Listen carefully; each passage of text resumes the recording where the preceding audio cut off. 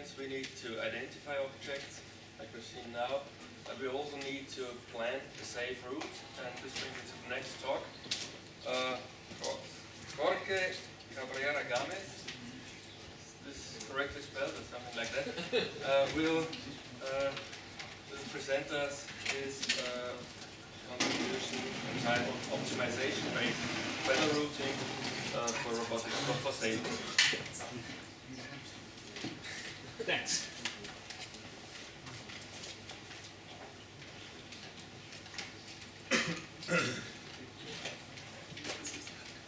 Okay, thank you very much. I will present work done in Gran Canaria with colleagues at the Instituto de Sistemas Inteligentes y Aplicaciones Numéricas en Ingeniería. The outline of my talk will be the following. We will present a deterministic weather route planning for sailing boats suitable for areas where high quality wind and current forecasts are available. This is an optimization-based approach in which the objective function at this moment is to minimize the time required to arrive at destination. We will present some simulations. We don't have a real sailboat, and for that we will use high quality wind and current forecasts obtained from Hirland and Mayosen models. Oh, sorry. Basically, the contents of the talk will be a short introduction. We'll present the basics of the route planner. We will present the characteristics, the feature of the forecast, and then go into simulation results, conclusions, and future work. Regarding the problem of weather route planning for sailing, it could be stated as follows. Given a wind and current map, let's say forecast most of the time, a sailboat model defined by its polar diagram, a starting point and a destination point, the problem is to find a route that minimizes an objective function. That could be the time required to arrive to destination, but it could be also, for example, to minimize the energy, okay? To go from the starting point to the destination. Methods used to solve this problem can be basically grouped into two main approaches. Those called deterministic methods, in which you really trust in your forecast. You normally have one map for wind and one map for current, probably with hourly predictions for some time gap ahead. But also, there are also some methods that use ensemble of uncertainty forecasts. We call them probabilistic methods. In this talk, we will concentrate on deterministic methods. For deterministic methods, we can find in the literature that many authors have used or have applied to this domain classical artificial intelligence graph search methods like the A-star, T-star, D-star, D-star, etc. But in our opinion, these methods have two main difficulties. First, because they are graph search methods, you are obliged to discretize your space and also your angles, or possible bearings for searching. But also, perhaps more important from the theoretical point of view, is optimality. This method, E-star for example, which is quite popular, it provides you the warranty that the route you find is optimal. But it is true as long as the problem is a constant cost problem. But in this case, this property does not hold because currents and wind change over time. This work is basically an adaptation that we have done since 2009 in glider for in path planning for glider mission. The route planner is has this basically this architecture. On top, there is a nonlinear and constraint search that uses a bearing selection algorithm that we'll discuss in brief.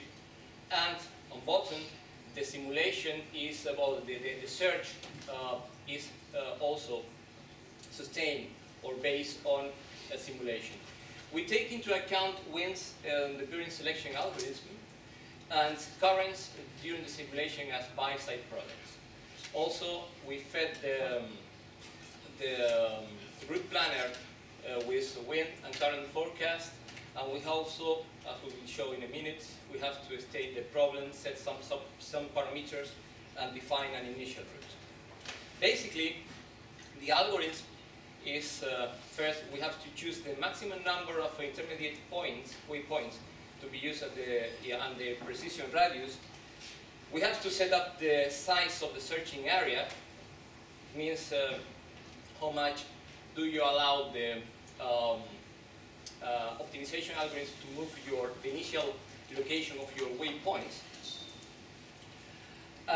We have to choose a time step for simulating the sailboat motion, and we have to also to propose to offer to fed it with an initial approximation for the route. It can be provided by many methods, many ways. And then we can run an unconstrained nonlinear search over possible localization of the intermediate waypoints with the objective of minimizing the time to miss destination. In fact, this procedure is iterated from 0 to the maximum number of intermediate waypoints, and only the best results, for obtained with waypoints and time is returned.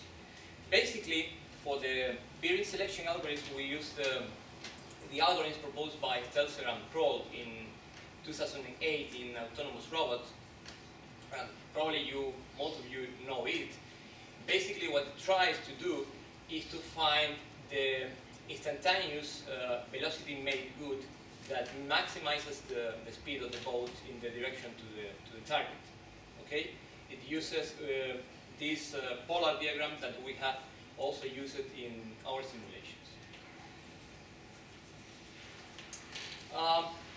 Perhaps you recall from previous slide that we don't solve, or we don't search for, or we don't take into account the effect of currents, the bearing selection algorithm, because in this algorithm, if you take into account the currents, it really cancels when you try to find the maximum. Okay, as it's shown in the slide. In this slide, you have to the first row. Well, I think it's clear. The first row, you have to select. You have the speed depending on the possible bearing, denoted here by theta, and added vectorially to the current speed.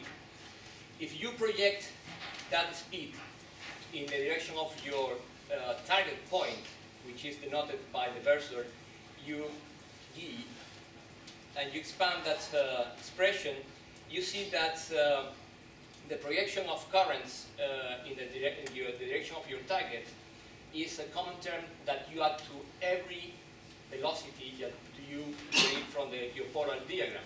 So it adds nothing when you make a maximum selection. Okay.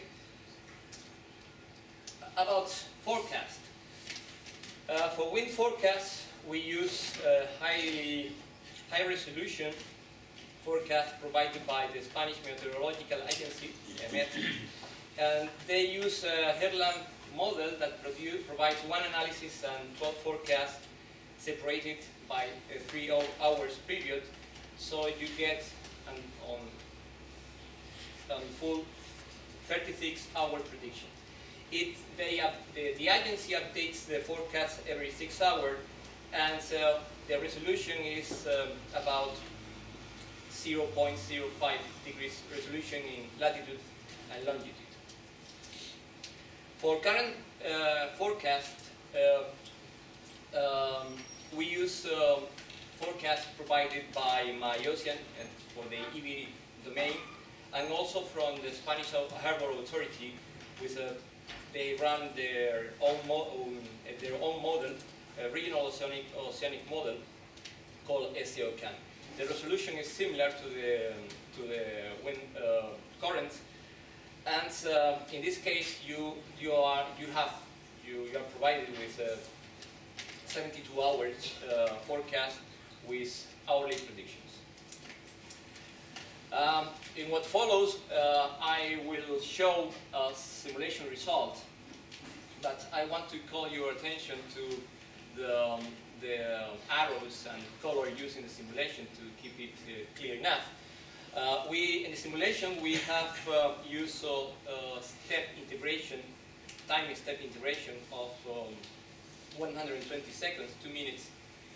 The precision radius is about 2 kilometers for intermediate waypoints, and for wind field and current field you have those color scales.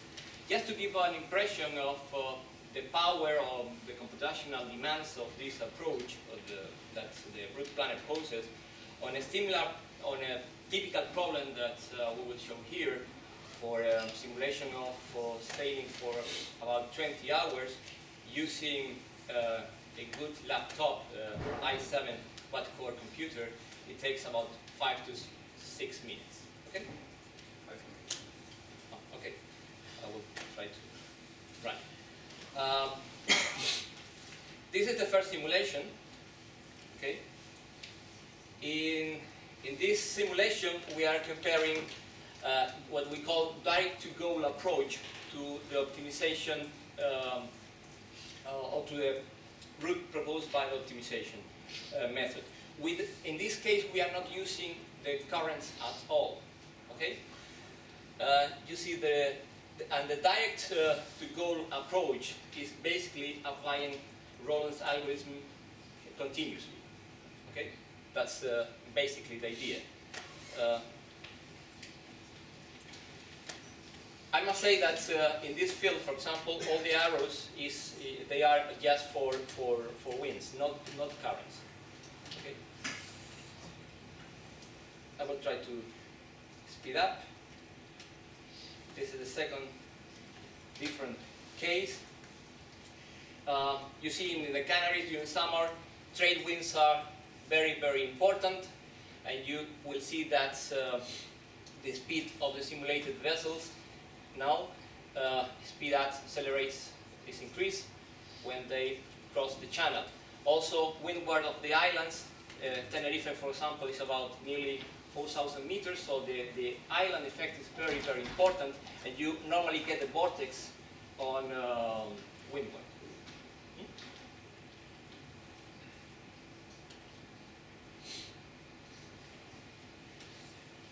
In this case, now you will see that we have added currents. It's basically the same problem or the same situation I showed in the first run. Okay, we have downsampled the wind field just to keep it somehow more clear.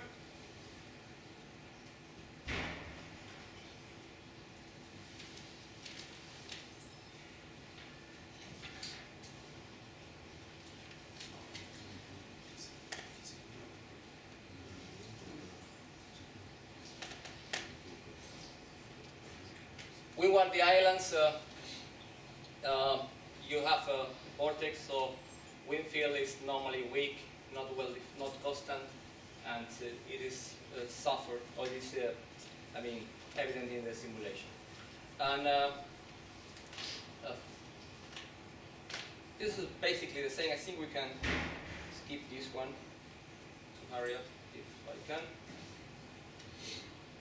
And finally, the last simulation, just to show one of the capabilities we have achieved with the route planner, is that we can't, because in the optimization stage, we can move the intermediate waypoint, we can very easily to achieve the capability of making route planner with island, let's say, obstacle avoidance.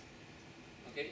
This is a classical regatta between Gran Canaria, this island, and Lanzarote.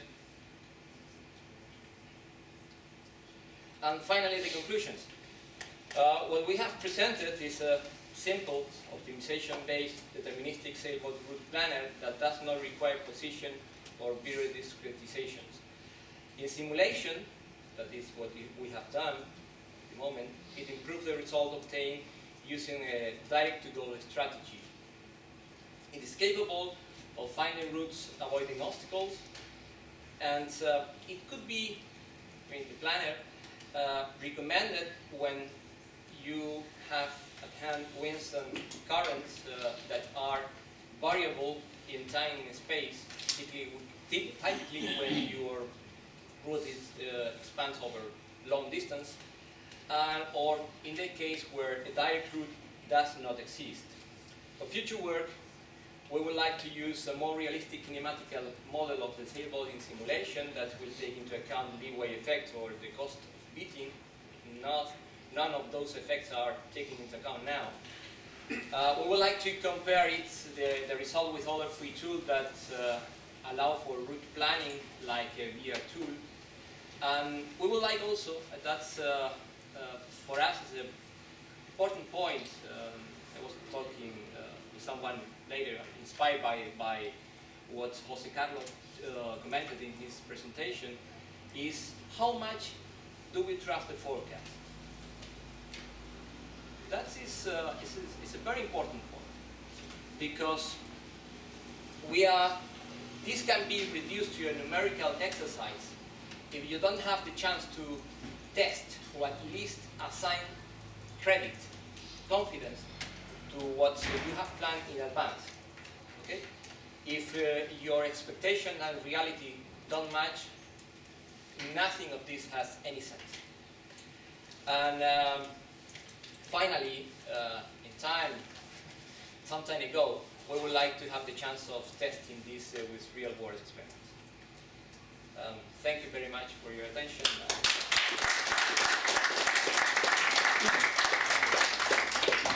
Thank you very much for your talk.